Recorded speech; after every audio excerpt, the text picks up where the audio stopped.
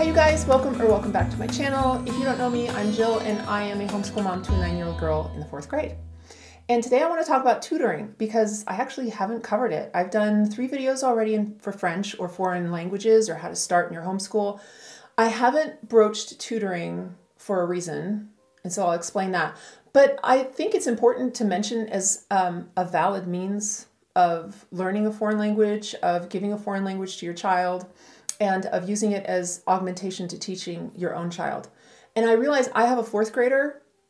You may have someone younger, or you may have someone much older. So today's video will run the gamut between the young kids all the way into high school options and then beyond as career options and post-high school studies. So why do I want to bring it up now? Or more importantly, why didn't I bring it up before? Because I think if you're homeschooling, you also want to teach your kid, and perhaps starting the foreign language with you and your child, getting them a less expensive option with you teaching them with some books to start off will set you up for success. I also think that it's hard to have successful tutoring, especially with children, with the parent guiding, if the parent doesn't know their why and give expectations to the tutor. Why are you doing the language? At what point do you want to check in? Are we where we're supposed to be? Do you have short-term, mid-term, long-term goals that you want to express to the tutor? Because I guarantee you, the way you start out language is as important as the trip through it. You've got to start out on a good, healthy, positive foot with your kid, and how better to do that than with you? I'm finding now it's the perfect time to integrate a tutor. Morgan is comfortable with French. She thinks it's neat. She can build sentences. She knows some vocabulary and she knows some verbs. And so before she kind of gets solidified with the way I teach, now I want, while I have that base with her, now I want to invite a tutor in, a foreign national, a French speaker with the perfect accent, with teaching experience with young kids. It just really runs the gamut too. If you're looking for a tutor and you've got a high school kid, then you will have different requirements, I think. But write them down and relay them to the tutor. Because I will tell you, especially as somebody who has provided instruction before, it's really helpful to know the other person's goals before you go in there.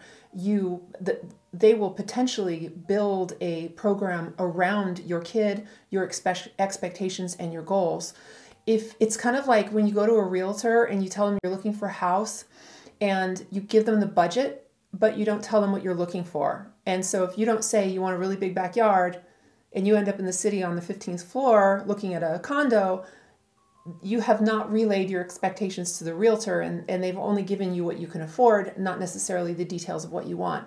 And so when you choose a tutor, kind of go in that way with the mindset of you are controlling it. You do want certain things that you're paying for. And then from there, find one where you feel like you can take a back seat and then they can guide and help augment what you are already teaching. So for instance, Morgan's going to start, her first tutoring is next Monday for a half an hour. And timing is kind of important too. Not only like during the day, but also how long the class is. And then whatever her tutor gives her, instead of me adding on to that according to what I was going to give her, I will complement what she's been given by the tutor. So it really is going to be a group effort.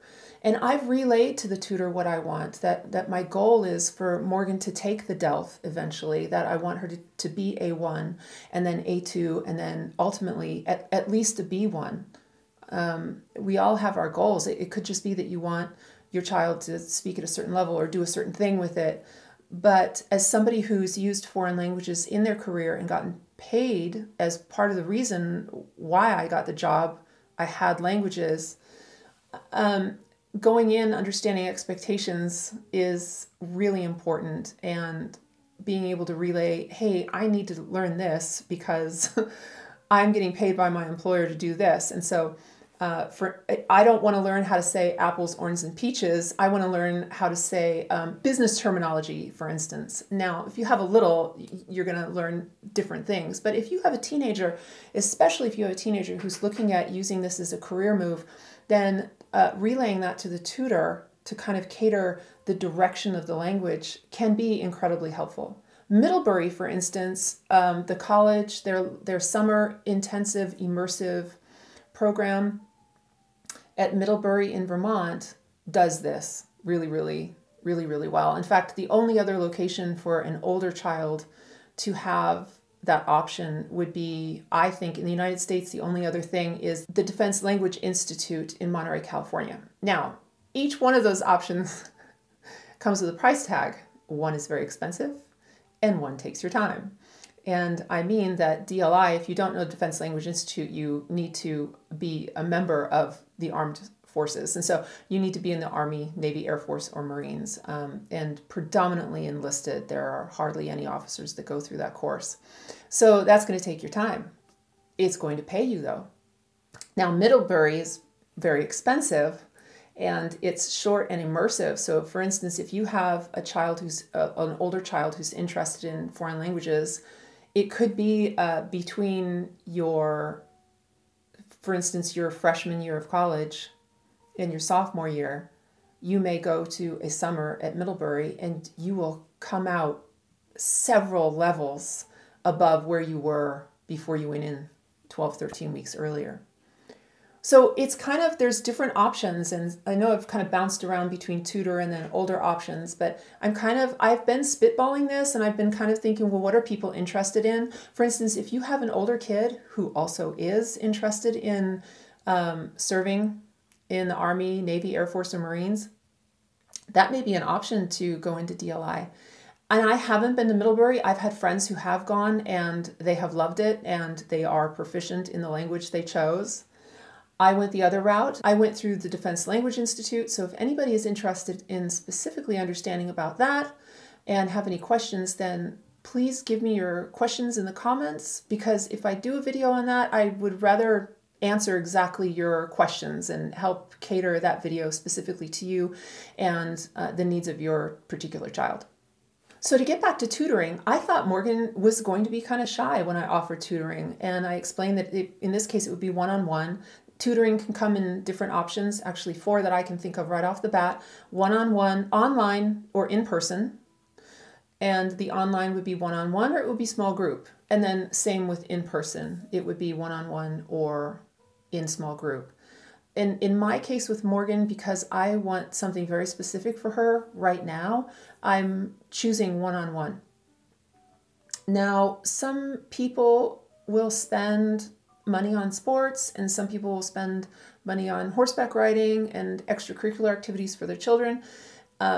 This cost is about what I had been paying for in gymnastics for Morgan, and we all like to spend money in different ways, and so this is just what I've chosen to do, and I don't think that it's cost prohibitive. There are different programs that are, however. So for instance, I think Berlitz is the ultimate gold standard of one-on-one instruction. It can be incredibly expensive and very effective. And when I worked for an employer who paid me for languages, they also paid for the education to keep up those languages. And that saved me $10,000. Now, it was one-on-one for 10 weeks, and it was 2 hours. It was 2 hours Monday, Wednesday, and Friday after work. And it was exhausting. I don't think children should do that. But as an adult, if you're driven and you have an end goal that you need to meet at a certain time, then that is absolutely an option. So also finding an employer to pay for that education is a great idea. So in Morgan's situation, we're choosing 30 minutes once a week, which I think is great. I think any longer than 30 minutes for a little kid, one-on-one with a teacher, is exhausting. The reason why it's exhausting is you're always on, because that instructor's attention is always on you. And if you're in small groups, then you at least kind of get a mental break for a minute while another student is talking or answering a question.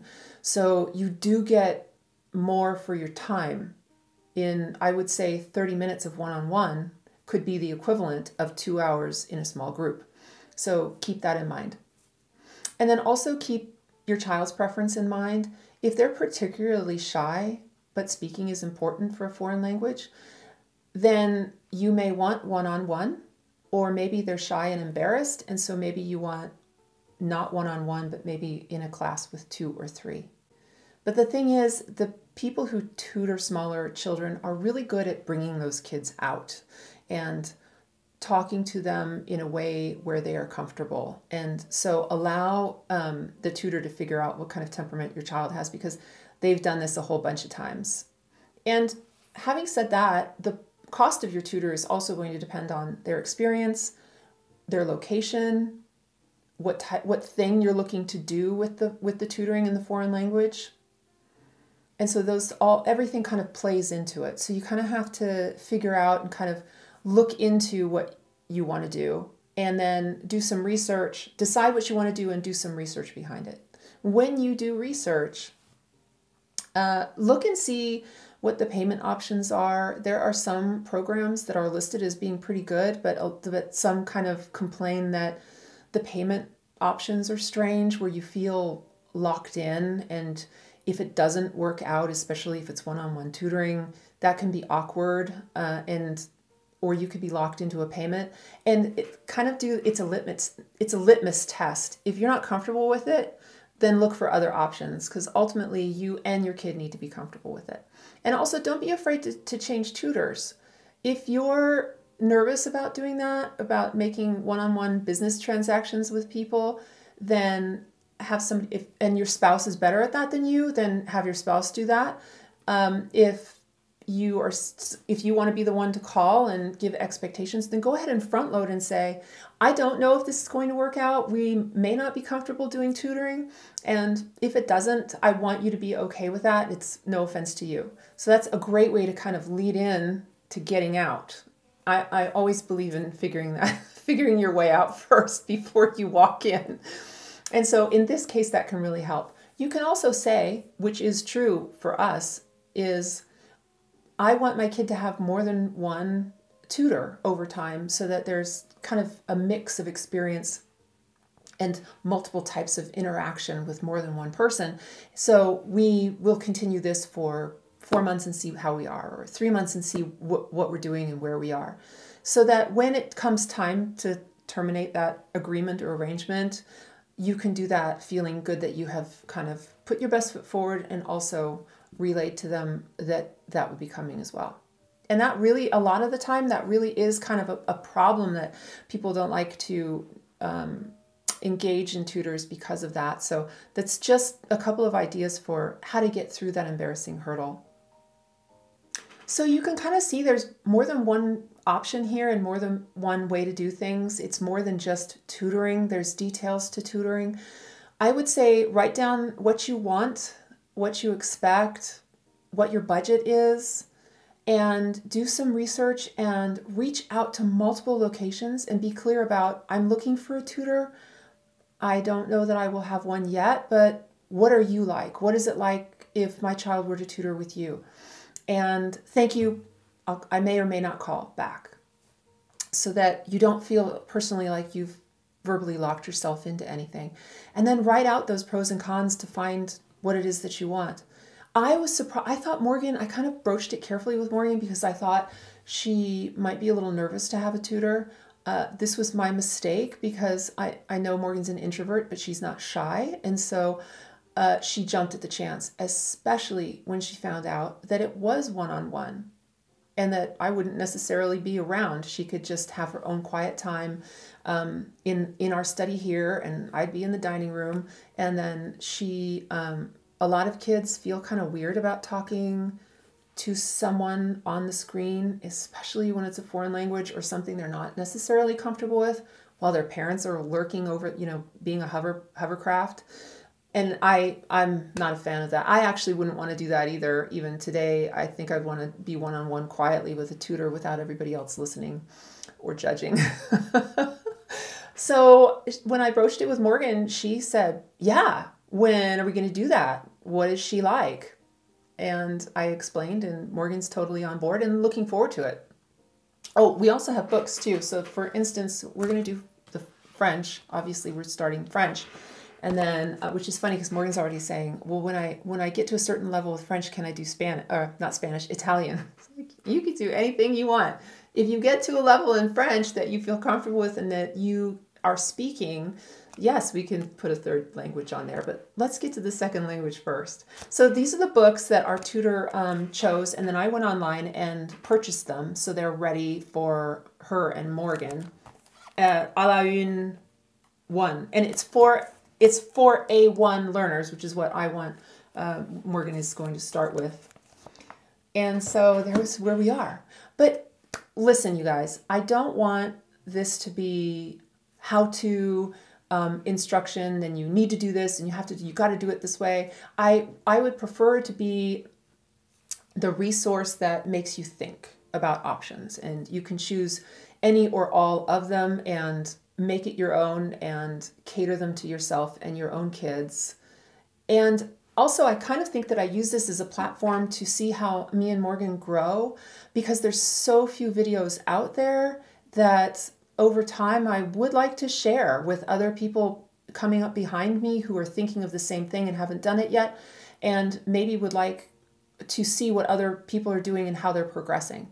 I don't know how Morgan is going to progress in French. I don't know if she's going to hate it next year. I don't think she will, but that's also my responsibility to make sure that she continues to enjoy it. I have goals in my mind, and ultimately, the older Morgan gets, the more she has to have those goals in her core and her heart and in her mind and have that direction than mine. So I am leaving that open for now and giving Morgan an array of options. And so while I do that, I'd like to do that here with giving you updates to give you an array of options. None is wrong, and there's a billion paths to get to the same location, and this is simply the way we're doing it. So I hope that's informative for you, and I hope this has helped you. I kind of want to do a separate French homeschool update to my regular homeschool updates, because I know that this is a very specific topic that fewer people are interested in than the whole of the homeschool moms.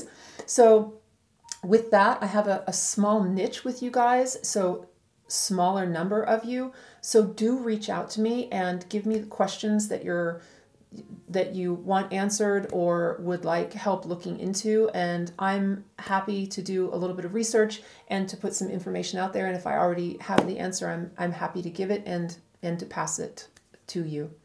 So as always, thank you so much for watching, and my best to all of you and all of the languages that you're thinking about, and I'll see you next time.